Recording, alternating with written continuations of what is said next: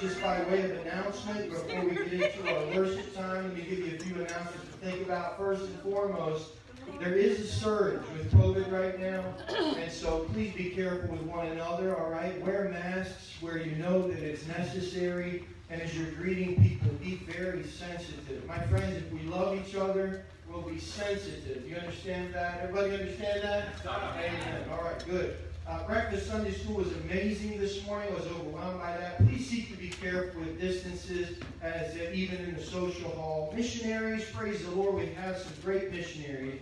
Today, David Mason, 3 years of planning and fundraising, 6 months of construction, multiple city council meetings, revisions and exemptions. Finally, we can say after all this time that our project is complete. We received our certificate of occupancy the last week of this month. A newly expanded center is ready to go. He's ministering to these great military men and military fellowship. Go back to the back table, grab a hold of his letter, and go through that. The Wingers, praise the Lord, are on their way. Praise God. We finished the intercultural studies program online. We're certainly not fluent in Spanish, but we're what we need to be. They're headed to Chile. All they need is a little bit of help. We're temporarily living in the Stolfus Villa Missionary House at Twin Valley Bible Baptist, and working hard in and around the ministry there, and biding their time until they're able to get to the field. Pray for your missionaries. How many of you pray for the missionaries? Okay, good. Praise the Lord. Continue to do that. God is certainly good. This evening is Family Fun Night. Family Fun. How many enjoy Sunday night? Amen. Woo, it's been amazing. And tonight we're going to enjoy a great time, great music, great fellowship. We're going to do the old-fashioned country choir. How many of you like the old-fashioned country choir? We're going to have some fun tonight and enjoy fellowship with one another. Evangelism all week, Tuesday, Thursday, Saturday. Come and be a part of it. Gifts right now. At the end of the service, we'll be doing this. I think it's so neat to see all of these gifts. It's just beautiful. And everyone here, everybody, there's enough for everybody. Grab a hold of a gift, and at the end, whatever is left will be giving away to children here and there, and the adults also. Pray for Jay Hornsby. We found out that he has terminal cancer, and he'll be passing probably within days. So keep Sharon in prayer. That's the reason she's not here today. Pray for Connie Peterson's family. She has passed also. Cranston Funeral Home will be having her service Thursday night at 6 o'clock and 7 o'clock. And I just want to invite you. I'll be doing that service, and I hope that you'll be a part of it. Just asking that the Lord will bless and give us wisdom as we continue through. Jason Hastings, I deeply appreciate you. I've been joking about him getting me a microwave for today. He actually did it. Is that a real microwave? You'll have to see 100% real. Jason, you are awesome. It's not pink, but it'll do.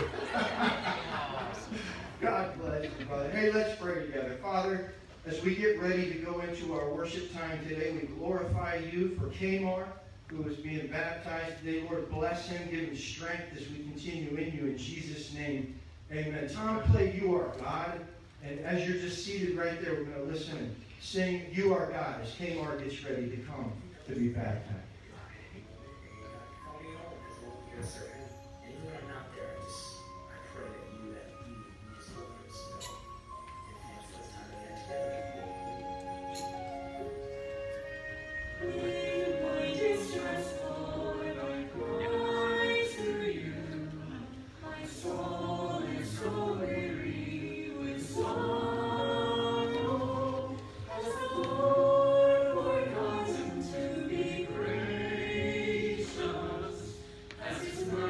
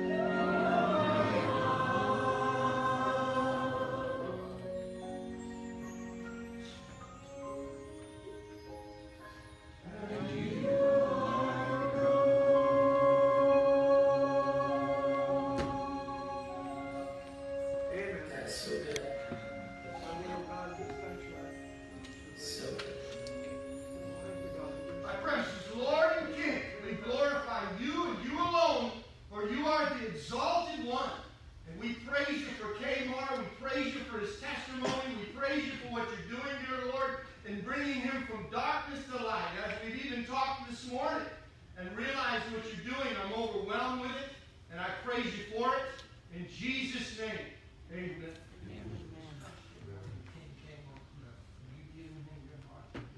According to your testimony, what the Lord God has asked me to do, King, I now baptize you in the name of the Father, and of the Son, and of the Holy Ghost, buried in the likeness of his death, raised in the likeness of his death.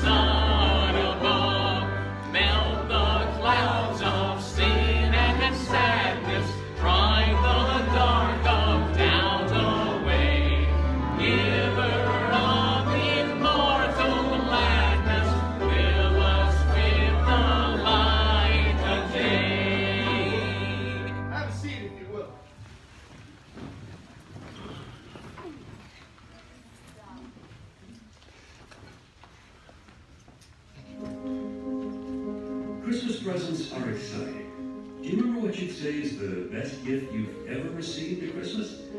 I asked my kids this question, and here's what they said. My 6-year-old loved her little talkie doll that could talk, blink, and not much else. Cost a whopping $110 after tax, and it lasted for a solid 8 months before it found its way to the back of her closet.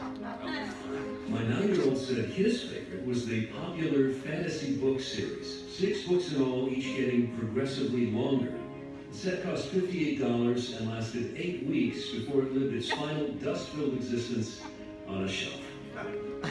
Now my tween loved the Brainy Putty collection. It cost $32 and lasted a measly 8 days before it went to live in our carpet. Finally, my teenage son wanted the ultimate drone with a 4K camera. It cost the most and lasted the shortest amount of time. I'd like to say it lasted 8 minutes, but no, it was 8 seconds, which is only impressive in boy.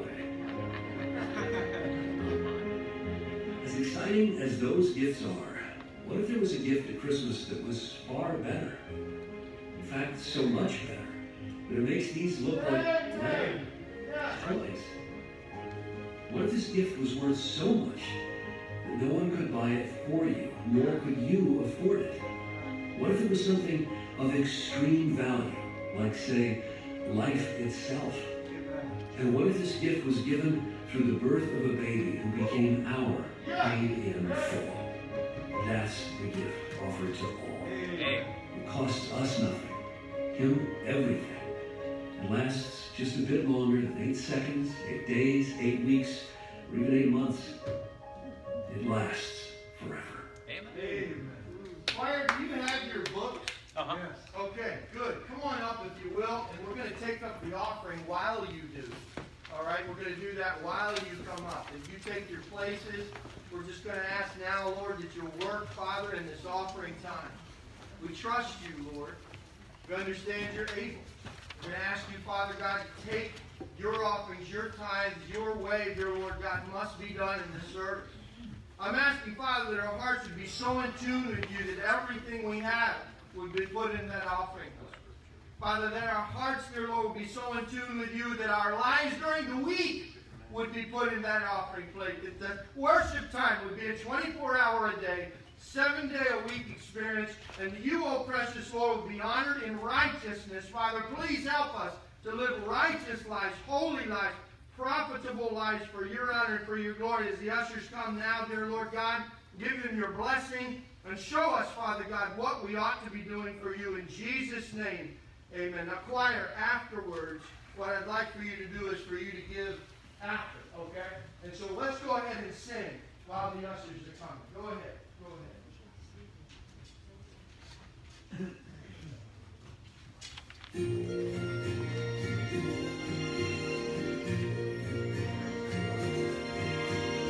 No.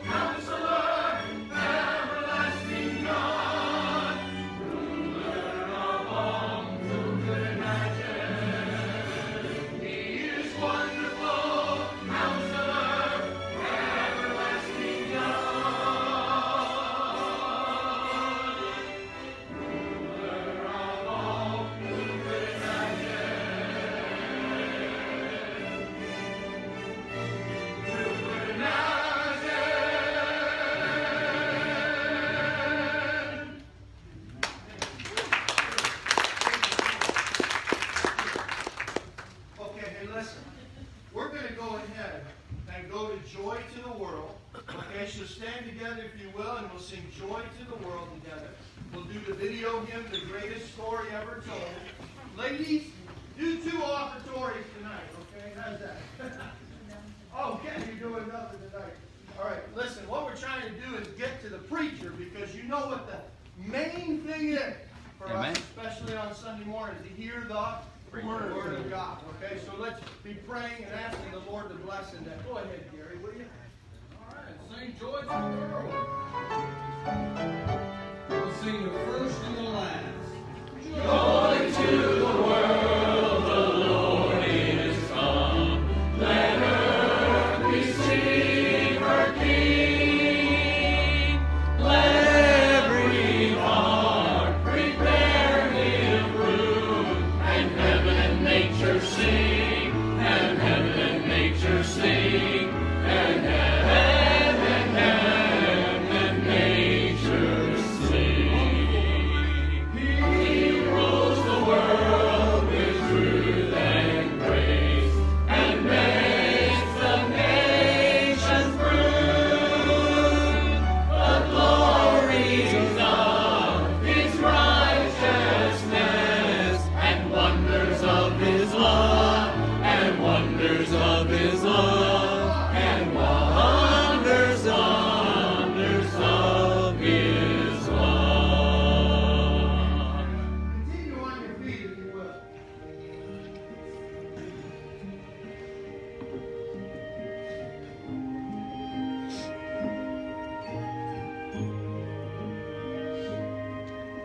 Sing grace of heart within, a curse of fallen man.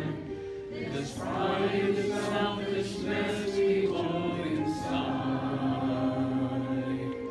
When we were all condemned, we had a loving friend who came to save us.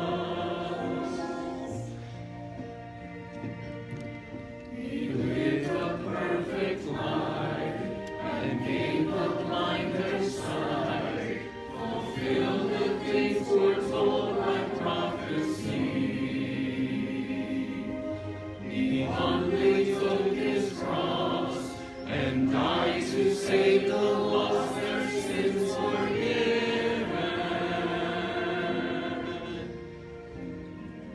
The greatest story ever told is of His Jesus, how He came to earth to rescue sinful man, sent from the Father up above to sacrifice in love to take our place and give unending grace. Son of God who gave His life and took the grave, obeyed His Father's will despite the cost. But death could not contain His power, His love, His grace, for He has risen. The greatest story ever told is of this Jesus, how He came to earth to rescue sinful man, sent from the Father up above to sacrifice in love and take our place and give unending grace.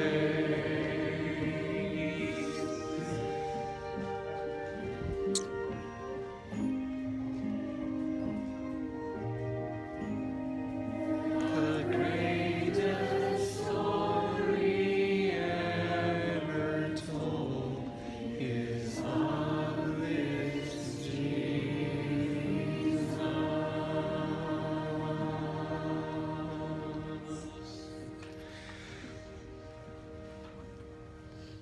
My precious God, my King. Lord, I exalt you today. Amen. You are to be praised. Amen. I'm afraid, dear Lord God, in our country that you've lost your praise. I'm concerned, dear Lord God, that our nation has gone one way or the other, either so legal that no more is there warmth in the services of your churches, or so absolutely crazy that all there is nonsense and foolishness and wickedness. And oh God, I just ask that you forgive our country. Amen. Father, forgive this church where we err, dear Lord God. For certainly we're not perfect in any way, shape, or form. I'd ask, oh Father, that you'd forgive us as well. Yes. That you'd help us to maintain the warmth of worship before you. Lord, so many are going to be shocked when we get to heaven where there's such reverence and such care in the way things are done, and yet this incredible balance of warmth and praises and hand raising and shouts of glory. And oh God, may we find that balance once again. Father, may our nation understand that now on this earth we're preparing for those days. Yes. They're not something far off. They're very close. And oh, precious King, may it be that soon we'll get it, that we'll understand that there's a needy wisdom that must come from you to bring about salvation. That you, Father God, want to work through human beings to do your work. I don't understand that. I never have, but I'm grateful that you do. Yes. Use us, God, to be out in the street with such a fervor in our tone with the lost, that they yearn to be like it, dear Lord God, that they yearn to have the truth of the gospel surging through them. And Lord, that the Holy Spirit would convict, and that you would draw men unto yourself. For certainly nothing can happen unless you work, unless you do your job, dear Lord God, through us. Yes. And Father, I'm ashamed that oftentimes I don't let you. I'd ask, Father, that we all would let you have us. We'd let you work. Do your work today. In Jesus' name. Yes. Amen. Have a seat if you will. It is an honor to have my father-in-law here. I'm grateful for him. And I'm so glad that you decided to be with us today. We have quite a few families that are away, but we have some visitors too. And I'm so glad to see you. And I was grateful to look over here also at the Haitian ministry and see their area filling up. And I'm grateful for what God is doing. If you're a first-time visitor here with us, would you just slip your hand up? Maybe the first time. Okay, over here, over there, yes. And you in the back, very good. Praise the Lord. God bless you. I'm going to ask that our ushers who are in the back, that they grab a hold of some visitors cards. You see Richard coming now. And just hand those out, if you will, to folks who need visitors cards. Miss Sharon Gray has been such a blessing to me. And she's going to work out a way for us to treat our visitors a little bit better. Isn't that right? And she's making up packets as we are in these weeks, and she's going to start doing some things to develop that ministry. As you know, it's only a 27-month experience for me here in this church, and I'm seeing God do some great things. But there's still quite a bit of development that needs to take place, and we're just asking that the Lord will do that over time. I'm thankful for that. Dad, come on up here, man, if you will. Dr. T. Reynolds Hall pastored over in, my goodness, in Shawnee, Kansas, in Shawnee Mission, Kansas, as well as in Omaha, as well as in Michigan, as well as in Alabama. He was down with us when we were on the field, as well as been over in Africa. And I am grateful to have him here. Why don't you give him a First Baptist Church applause? Thank you, Barry, and thank you for the privilege of being with you. We have prayed for you and continue to pray for you. And of course, you would expect that since we have family involved in this ministry. And we're excited about what God is doing and anticipating greater things as God continues to work in your midst. It's my privilege to be with you this morning. It's always a privilege to open the Word of God and share the burden of my heart from God's Word to the people of God. Amen. And I trust that God will use this service to be a blessing to each one. I've had the opportunity to meet some of you. I'd love to meet more of you. But you're on our hearts and in our prayers. We continue to hold you before the Lord and ask that God will do a great work. I want to draw your attention this morning to one of what I call the greatest chapters in the Now, you probably have a favorite chapter in the New Testament, or maybe your favorite chapters in the Old Testament. It's sort of with mixed emotions that I pick a favorite chapter, because they're all so good and so powerful in the Word of God. But I want you to turn, please, in your Bibles to 2 Corinthians chapter 5. 2 Corinthians chapter 5. Let me just give you a little bit of introduction to the theme that I want to share with you this morning, the burden on my heart. The Apostle Paul, of course, is God's servant, and he's writing to the church at Corinth. He has a burden on his heart in Corinth. He was grieved because of their lack of maturity and growth. He was grieved because for so long they remained babes in Christ. He said, I had a burden to share all of the rich blessings of God, all the truths of God's Word. That's a burden on my heart, but I couldn't do it because you weren't ready for that. Now, when we get to the second letter of Paul to the church at Corinth, he shares some of the great truths, but he does it from a heart that's burdened for the people to whom he's writing. And his motive, as God lays it upon his heart, ought to be your motive and mine when it comes to our sharing the Word of God. That is to let God work in our hearts, let that empty out into the hearts of others. Amen. As we bear the good news of the gospel of Jesus Christ, and God works in their heart. That's what's going to help our country in these days. We are in sad shape. We've certainly grieved the heart of God. Yes, we've turned our backs on God. We've taken His Word out of the public arena. And now, if you stand for the truths of God's Word and publicly proclaim it, you'll be accused of a hate crime. There are certain things that we shall share with others at our own peril. But let's be faithful in doing it. Paul was, and we need to be that today. That's the only hope of our country. God is the only hope for America. That's right. And if there's to be a genuine heaven-sent Holy Spirit revival, then God's going to have to work in the hearts of you and me and others like us all across this nation. There's a price to pay. And the question that comes to our hearts, are we willing to pay the price? That's the question. In 2 Corinthians chapter 5, Paul begins the epistle. What I'm going to do, I'm going to share, first of all, a little attitude of Paul, his heart attitude in the first part of 2 Corinthians 5. Not going to take much time there. Then I'm going to skip to the last part of 2 Corinthians chapter 5 and share the heart of God, which ought to be our hearts as well, and the challenge that God gives us there. Then I'm going to come back to what I call the pivotal verse of 2 Corinthians chapter 5. I want to speak to you this morning on this theme, this subject. 3 little big words. 3 little big words. And it's in that pivotal verse, what I call the pivotal verse of 2 Corinthians chapter 5. But I want you to notice, first of all, the heart of the one who's sharing this great truth as the Spirit of God laid it upon his heart. I want you to see Paul's attitude, his heartfelt attitude. And I would to God that that would be your heartfelt attitude and mine. And I'm going to ask you, is it? When we look at these, I'm going to ask you, is that your heart attitude? Are these things true in your life as a believer? Now, if you're here without Christ, then those things really aren't true. You don't know that truth.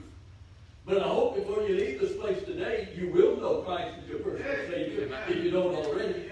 And you'll have that heart that Paul had as he shared it with the believers at Corinth. Now, when I get to that pivotal verse, that verse is going to affect you one way or another. It's either going to make you glad, or it's going to make you sad, or it's going to make you mad. Now, don't get mad at me.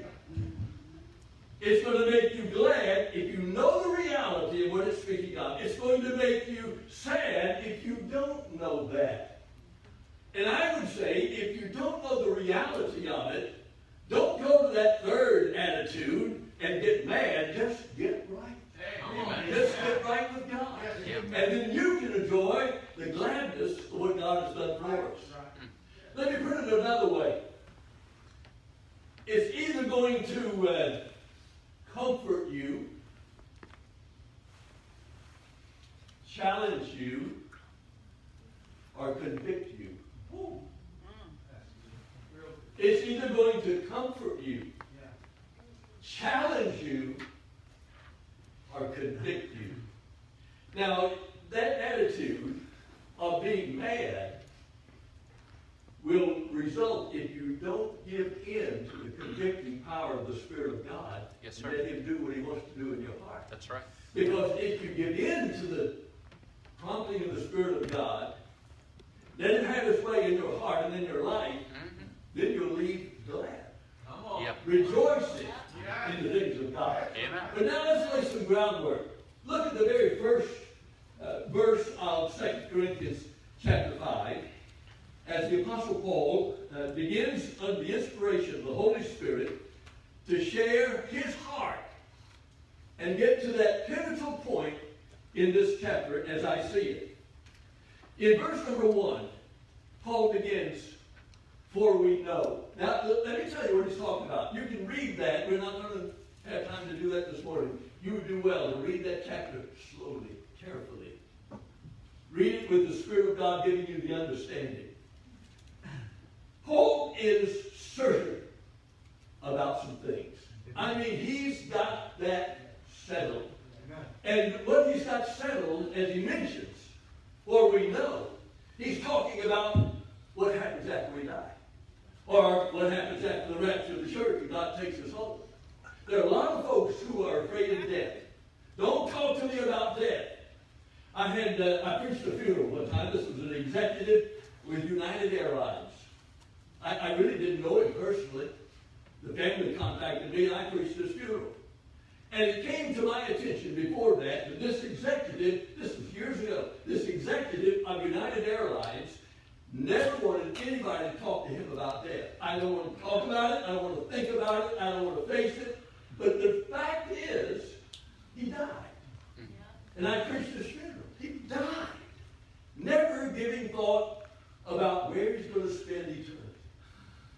As far as I know, rejecting Christ. Now, Paul says, hey, I'm certain about this. We know if this temple, this body, this building be destroyed, we have one made, not with hands, eternal in the heavens. Paul said, I know what's going to happen to me when I leave this old world, whether it be through the rapture of the church or through the portal of death. I know, I'm certain about that. Let me ask you a question.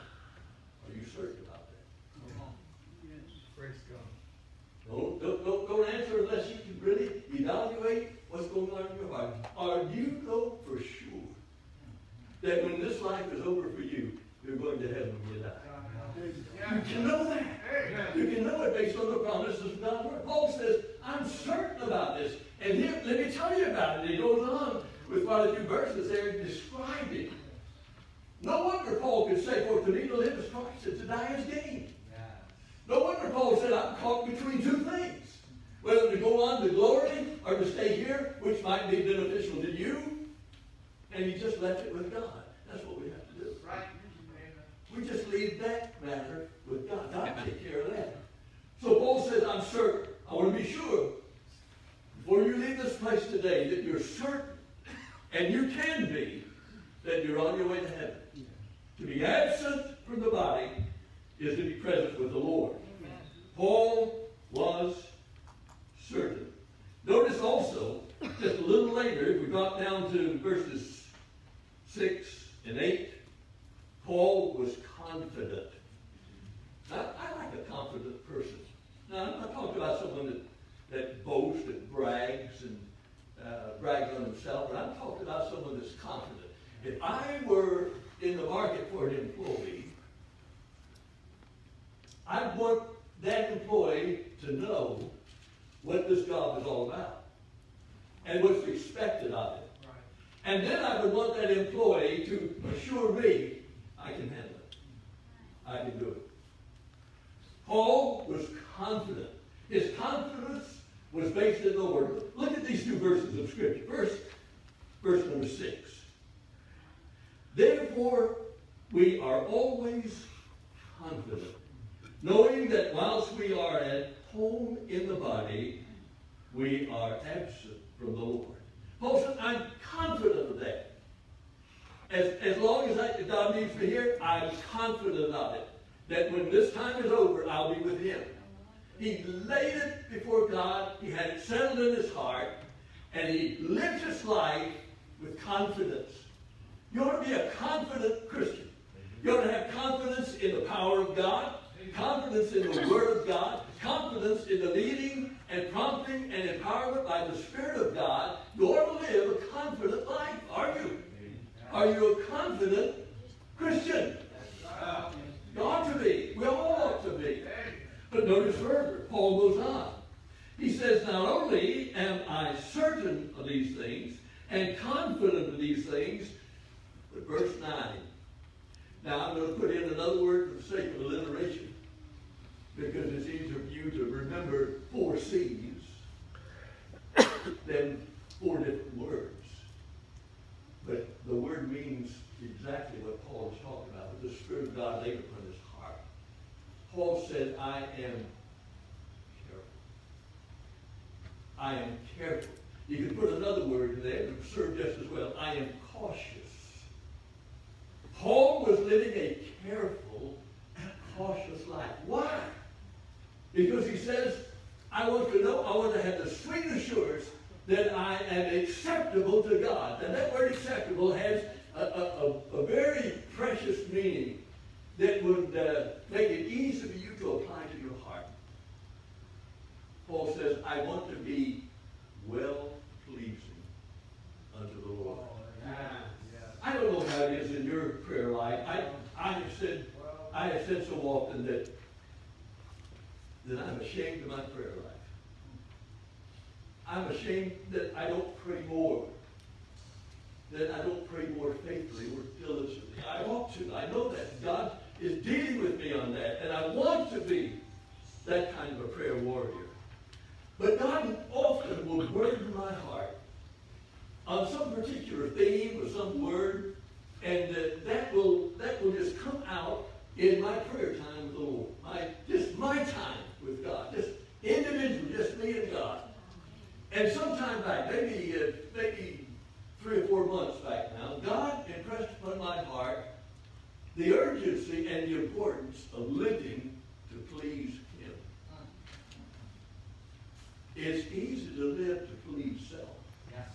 It's a little more difficult, but still relatively easy to live to please somebody else. First and foremost, I'm not all that concerned about pleasing you. If I have a choice, if I'm given the choice, and I am given the choice of pleasing you or pleasing God, I'll take God every time. What I would love to be so is that I could live to please God and please you at the same time. You see, if our hearts are beating sympathetically together for the cause of Christ, for the love of God, if our hearts are doing that, if our lives are doing that, then when I please God, I'll please you. And when you please God, you'll please me. But Paul said, I am careful to please God. You know, Paul didn't always please everybody. I'm sure there were some believers, number of unbelievers in Corinth that Paul didn't please. But he pleased God. That's what counts.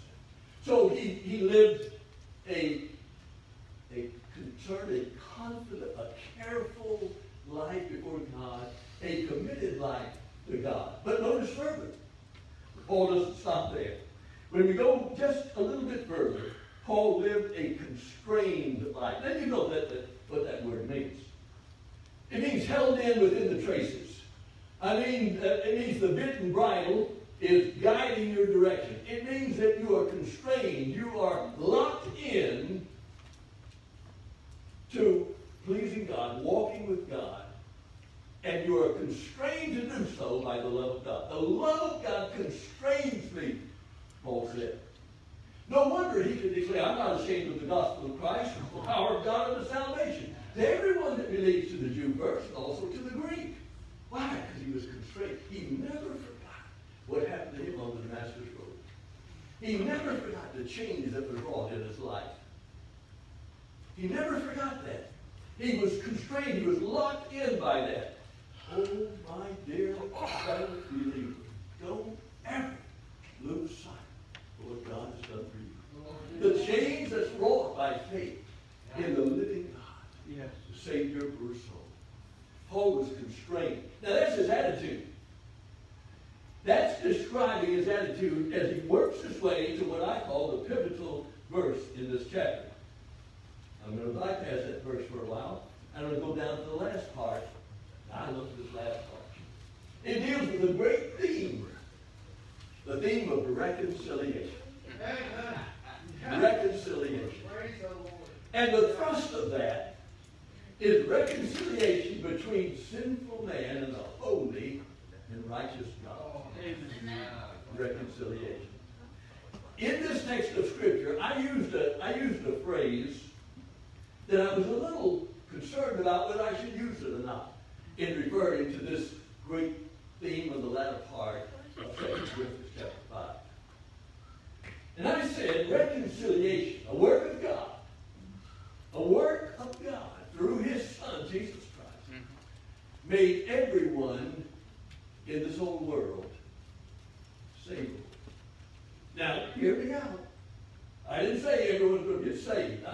I don't believe in universal worldwide salvation. The Bible doesn't teach it. And I don't believe it. Amen. But God did make every individual savable. God so loved the world that he gave his only begotten Son, that whosoever, that's everybody, believeth in him should not perish, but have everlasting life. I am come to seek and to save that which was lost. That's what the Lord Jesus said. He had a burden. He said, I'm not willing that any should perish, but that all should come to repentance. That's the heart of God. So what is he going to do about that? What is the approach? Because sinful man, in and of himself, is not savable. That's right. There's nothing he could do. Oh, there's a text of Scripture. Paul is dealing, he's writing to the believers at Ephesus. And he says, remember. Remember how it was before you heard the gospel. Remember how it was before you received Christ as your personal Savior. Just remember how it was when you were unsaved. And then he tells us some things to describe the lost person's condition. He says you were without hope. That is a terrible expression, isn't it? To be without hope. Suppose you had no hope. You were hopeless. Nothing could be done about it. You're utterly without hope. And then he says, without God. In this world. Living as so many of the unsaved in this world today. Living without hope for eternity. Living without God as if God did not exist. The creator of all mankind. And a person couldn't seem to care less. But he says, that's how you were. You're without hope. He says further, in reference to Israel, you were aliens. That means you weren't citizens. You didn't have the promises that God had given to Israel, Gentiles. Now, it doesn't mean that God wasn't concerned. God was using. God's desire of Israel was to raise up a nation that would obey him, that would serve him, and be a testimony to the world. I mean, the classic example of that would be Jonah going to preach to Nineveh. Jonah didn't want to go, but God wanted it there. He wanted those people at Nineveh to repent and trust him. He's concerned. He's concerned. Without hope, without God, alienated, strangers to the covenants of promise. That's every Gentile. And a Gentile simply is one who's not a Jew. That's the Bible used the word. So, this matter of reconciliation, then, is a tremendous word. I want you to notice several things. First of all, I want you to notice in the text of Scripture, down the latter part of the chapter, that there is this matter of reconciliation. What is it all about? Then there's this ministry of reconciliation. And then there is this message of reconciliation. And then there is this mandate for reconciliation. Now let's take those four, and then we'll get to that pivotal verse in just a moment. Let's take those four. The ministry, the matter of reconciliation is all of God. It's God's work. Nobody can do it but God. No one could reconcile himself to God. You can't reconcile yourself to God. I can't reconcile myself to God. I'm a sinner. All I can do is do what Isaiah did, as recorded for us in chapter 6, that great book of prophecy. Woe is me, for I am a man of unclean lips, and I live in the midst of a people of unclean lips. And yet God, in His mercy and His grace, touched that coal off the altar of Ernest's lips, and it was cleansed. God did a work in his heart. If you want to read carefully, Isaiah chapter 1, 2, 3, 4, and 5. Isaiah is pretty hard. Now he's writing under the inspiration of the Spirit of God, but he's pretty hard against Judah. I mean, read in the 5th chapter what God has to say about Israel, my vineyard. I did everything possible for them. Everything imaginable I did for them. And I looked at this vineyard would bring forth grapes, and it brought forth wild grapes. No good fruit. What more could have been done? God says. God's done everything possible for us.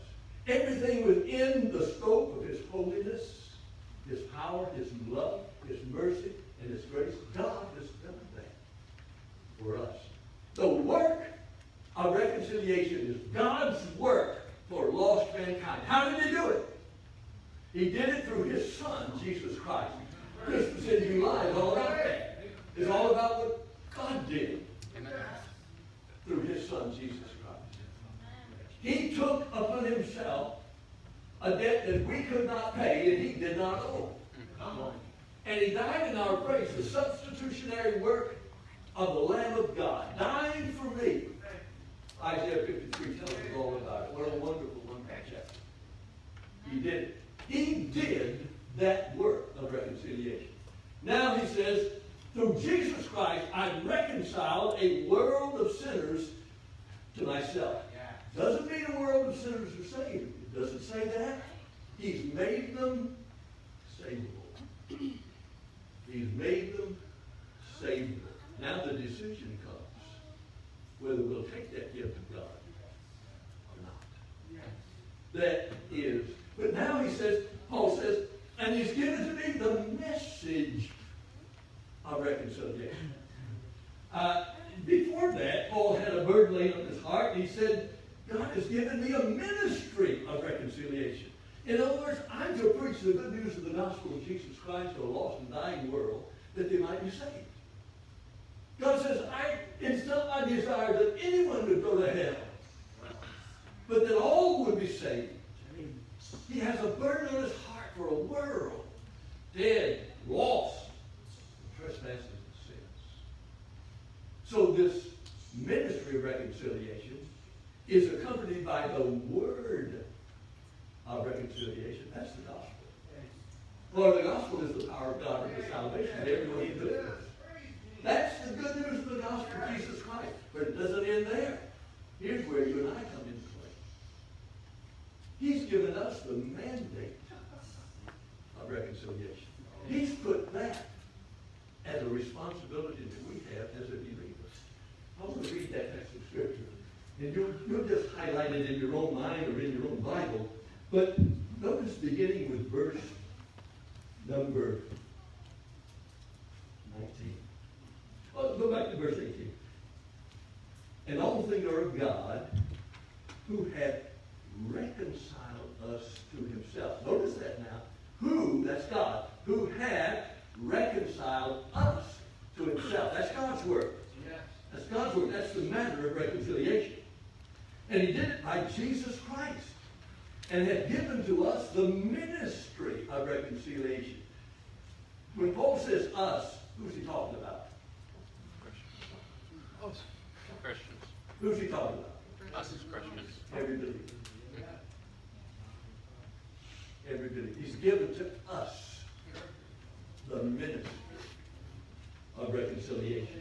But notice further, to it, that God was in Christ, reconciling the world unto himself, not imputing their trespasses against them, and had committed unto us the word of reconciliation.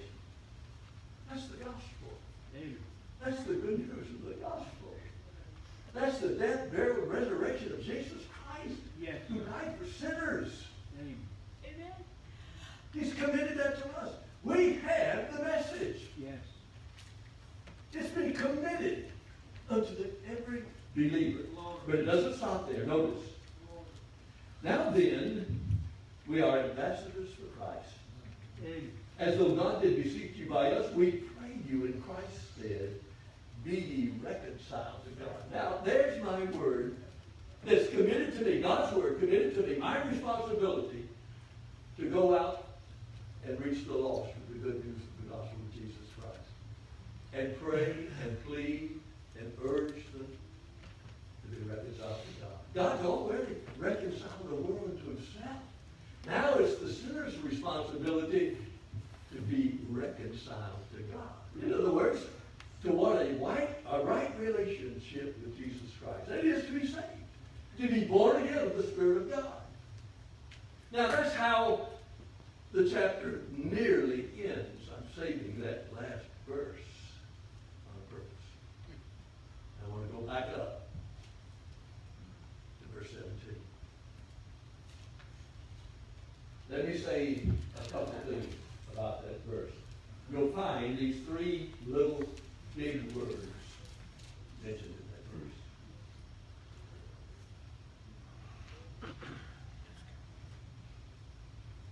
If I give you just a couple of minutes and you look at the text, you know what they are. They all start with I. They all only have two letters. And they're all contained in the first part of that verse. This verse includes what is generally called by the scholars a conditional clause. I'm not going into the details of the conditional clause. You probably understand what a conditional clause is. It has some conditions attached to it. If the first part of the first clause is true, then the second part is true. If the first part is false, then the second part is false. And that's what Paul starts with. That's how the Spirit of God led him. And he starts it with if.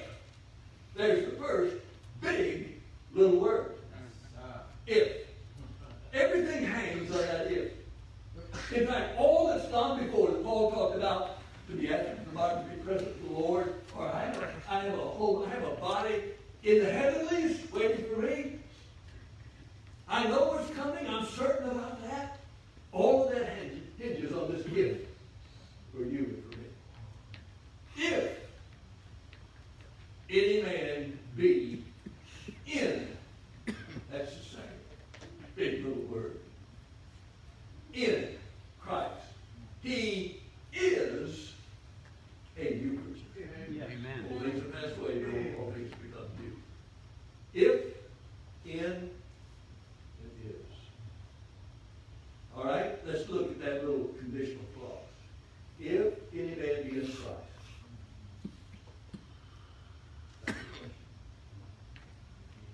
If any man be in Christ. You say, how do you get in Christ?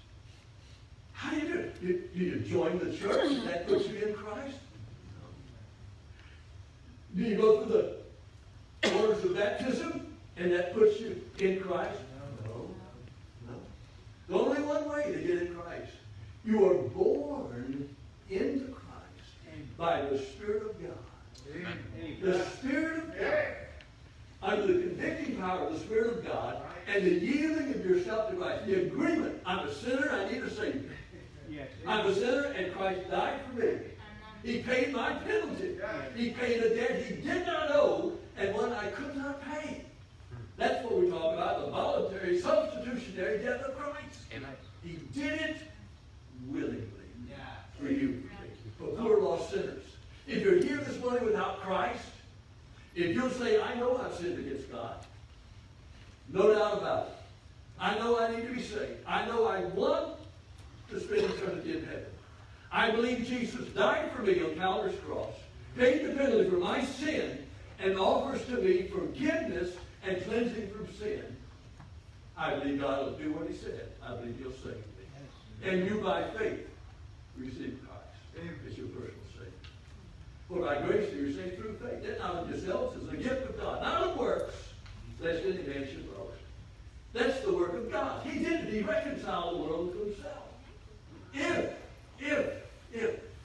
Oh, the burden of my heart this morning is, how do you answer that? One little, two-letter, big word. If. Is it true? But the second word, if any man be in Christ.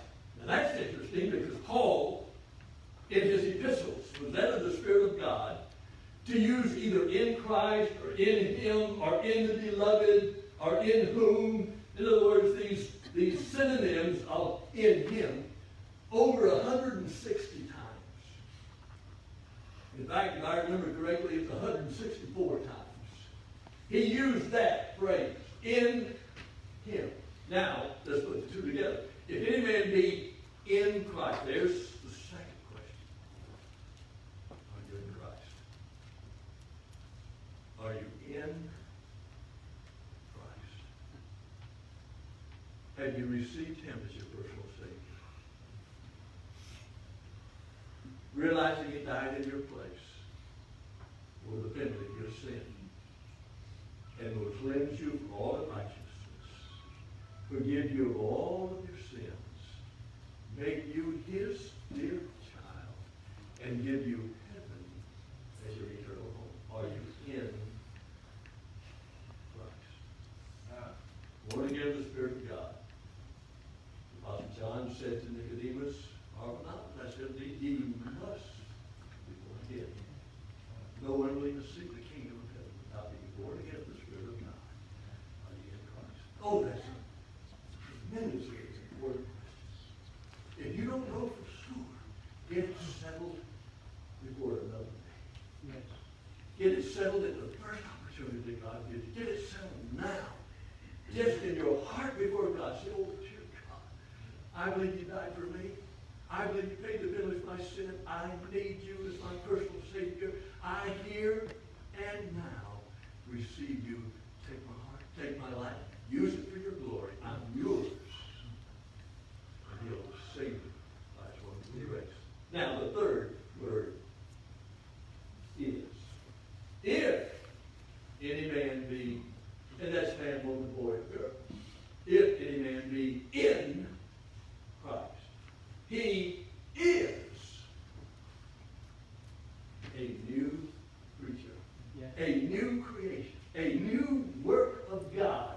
He has God's nature dwelling with him. He has the Spirit of God that takes up residence within us to guide us into all truth, to convict and convince, to lead us in the way that we ought to go. I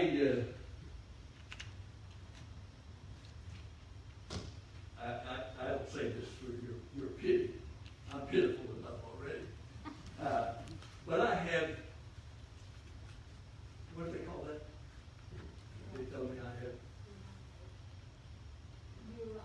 neuropathy. Peripheral neuropathy in both legs. All of the nerves are dead in both legs. And when the nerves are dead, the muscles decay, they go dead. Neuropathy, both legs. And if I'm not careful, and I don't think about it, I'll take a wrong step and I go down. I just get caught off guard and I go down. Now, I read one day Psalm 119, 133. And I said, that's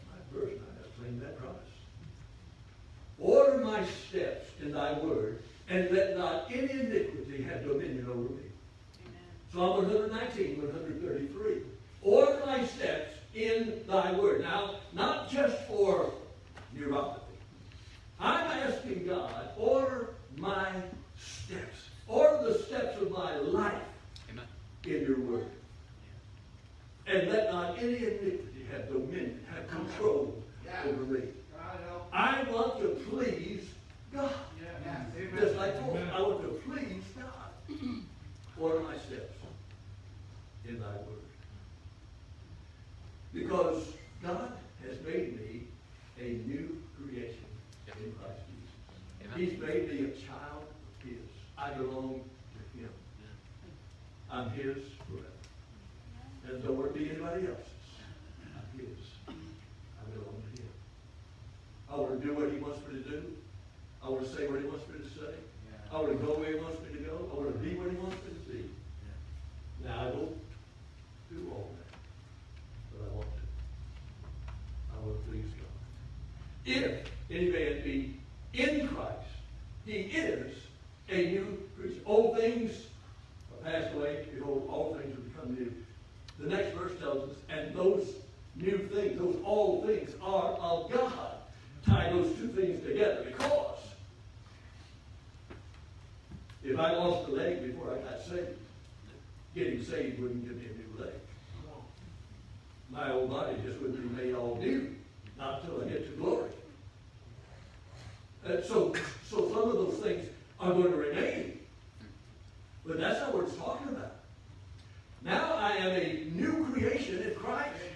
And the old things are passed away. I don't live the old life. I don't want to please the old life. I don't want to please the devil. I don't want to please self. I want to please God. Old things are passed away. And all things, all new things God has given to me. Yes. All that I need to do what God wants me to do, he's given to me. Amen. God's commandments are always accompanied by God's divine enablement. Yes. What he commands us to do, he'll enable us to do. If we'll lay it before him and leave it on him. Yeah. Let me get to the last verse. 12 verse 6. Let the Lord use you. Can't leave out the last word. Look at it. This summarizes the whole thing. Look at verse 21. 1 Corinthians, 2 Corinthians chapter 5. For he, that is God, made him, that is Christ, to be sin for us. That's me. And that's you. He who knew no sin. Yes. That we might be made the righteousness of God. Lord. In him. You see how important it is to be in him? That's the only righteousness that will count. Is the righteousness of God. But he has made him to be sin. He who knew no sin. He became sin for me, that I might become the righteousness of God. Three little big words. If any man be in Christ, he is a new creature. Old things have passed away.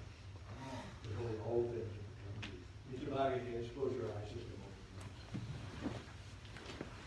God's speaking to your heart. I'm just going to ask you a question. And you answer before God. You don't have to answer to me. If any man be in Christ, are you in Christ? Have you been saved? Have you trusted Christ as your personal Savior?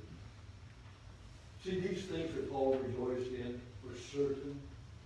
This confidence that Paul had, this challenge, this courage, this careful living that Paul had, this constrained by the Spirit of God that Paul had, that all comes because of the right relationship with God. Do you have that relationship? Are you a child of His? You say, preacher, I don't think I do. I don't think I've never really trusted Christ as my Savior. Pray for me. I know I need to be saved. I don't think I've ever trusted Christ as my Savior. While heads are bowed, eyes are closed. Anyone in this congregation, just by the lifted hand, would say, preacher, pray for me. I'm not going to embarrass you. I'm not going to call you out. I'm not going to single you out. But you say, God spoke to my heart. And that, yeah, thank you. I see that hand. God bless you. Appreciate it. I'm speaking to your heart. Anyone else? If you're not sure about that, if any man be in Christ, he is a new creature. Anyone else?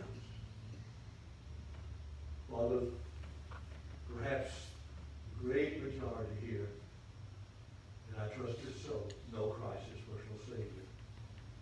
In this matter of reconciliation, this ministry, this message, this mandate for reconciliation rests on us.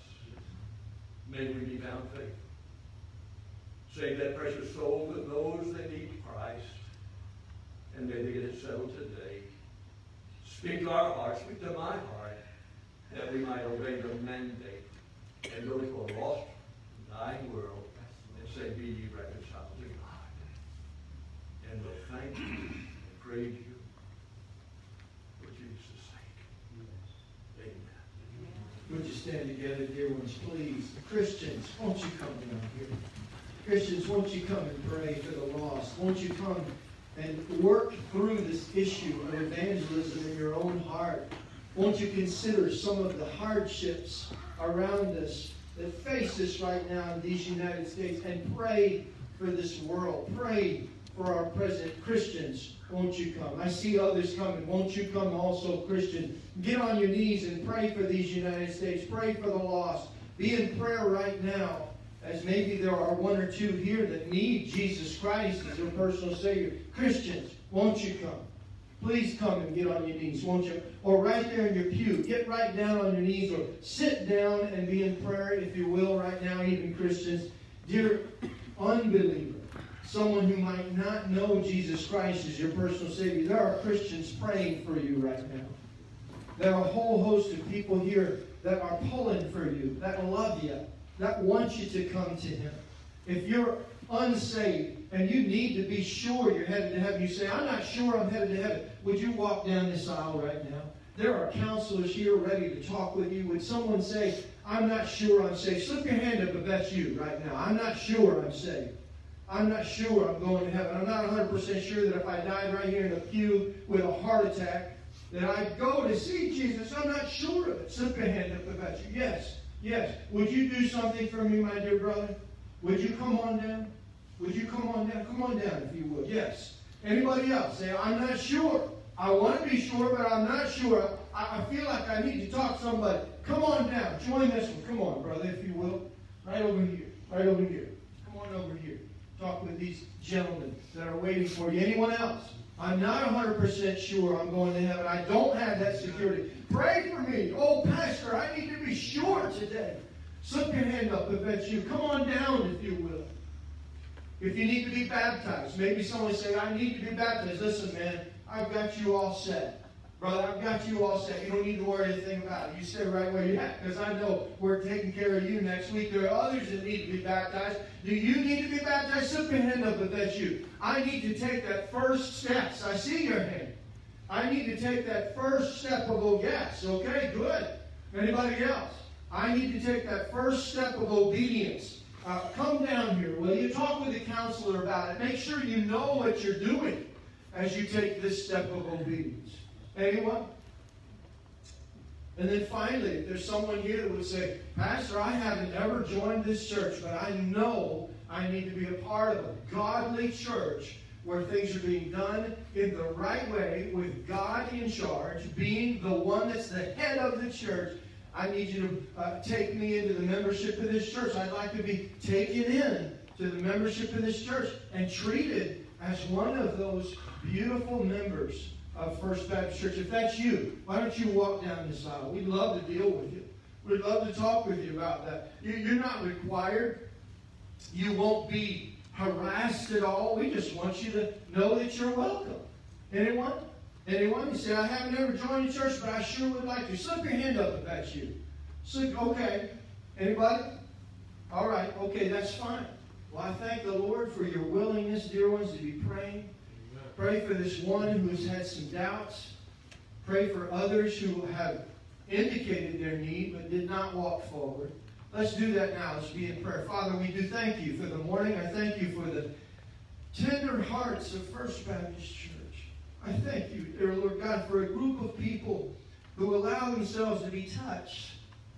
Your word tells us that we need to weep and cry and be afflicted about our sin, about wrong things, about things in our hearts that ought not to be there. Lord, there isn't a person in this room that doesn't have something that needs to be dealt with, because we're all sinners. And every day, every second, we're doing things that just aren't right. And so we do. We weep and we cry about our nation. We weep and we cry about our people here. We weep and we cry about the Christian community in these states. And I ask you, Father, please, to break hearts and give yourself the honor and the glory. In Jesus' name. Amen. Brother Brad, can I have you come down here? Brother Dennis, can I have you come down here? Those of you who filled out visitors cards, these two men will take your visitors cards. You can just hold them up in the air. Those of you who are brand new or first-time visitors, second-time visitors, if you filled out a card, these men are willingly going to take that card, okay? And so if you turn around going back, just go ahead and give them the card if you see, okay? Mark, my son, where are you? Stand up, Mark.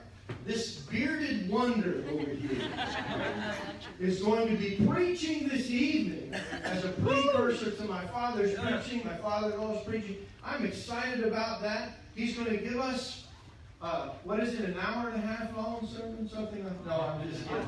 About 10 minutes or so. And he's just going to give us a charge from his heart. I'm grateful for that. Hey, get out Tuesday. What are we doing Tuesday night at 6 o'clock? Street preaching. That's right. We're doing some street preaching, getting out there and talking to people about Jesus Christ. Rick Richards back there. Oh, yeah. I get excited about what happened at Walmart. There was a family, I believe, that is planning to come. Excited about that this last week. People who are sitting in your cars out there, we're grateful that you were here. And those that are watching online, we're grateful that you were with us today. If there's any way that we can serve you, won't you just talk with us? Why don't you contact us? Call my number. Look at the track that you received or the bulletin and give us a call. We love you. We'll see you tonight at 6 o'clock. The Lord give you his very good.